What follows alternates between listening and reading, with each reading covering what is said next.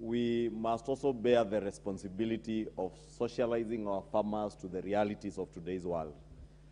That it may not be feasible always that a farmer produces with the expectation that you will sell your produce to government. And we must be able to produce with the expectation that you release that product to the consumers and the market, and allow the market forces of demand and supply to determine the prices of commodities. Therefore, Honorable Speaker, what government should do, and I think the CS has alluded to that, is to ensure that we are able to allow farmers to produce cheaper by making available cheaper inputs and extension services that we make sure that not just our maize farmers, even our livestock farmers, and Honorable Kamket says, are able to access cheaper pasture, also as Honorable Shieni was saying, so that farmers produce cheaper and allow the forces of demand and supply then to determine the cost of our produce.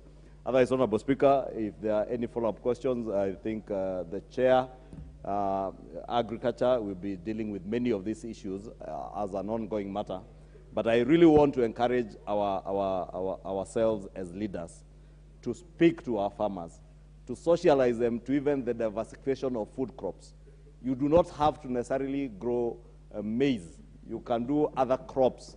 You do not have to grow rice, where those who are just doing rice, you can diversify to fish or other things even we socialize our own communities in terms of what foods to consume.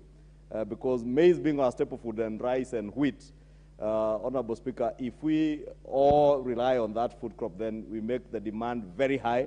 And therefore, that's why even farmers end up suffering, because you are not able to meet the demand that is there, or rather the supply is restricted, and prices then get out of control. With that, Honorable Speaker, I thank members for the comments. Order number 5, and I'll give the Chair budget. Chair budget. Thank you very much, Mr. Speaker, for that indulgence. As is the calendar of this House, Mr. Speaker, we are a bit busy on several issues affecting the population of Kenya, and that is why we could not make it at the appropriate time, because, Mr. Speaker, the Budget and Appropriations Committee was meeting by that time to consider several issues. And therefore, Mr. Speaker, Honorable Speaker, I beg to lay the following paper on the table of the House today, Tuesday, November 29, 2022. The report of the Budget and Appropriations Committee on its consideration of the county government's additional allocations, number 2, Bill, Senate Bills number 4 of 2022. Thank you. Thank you, Mr. Speaker.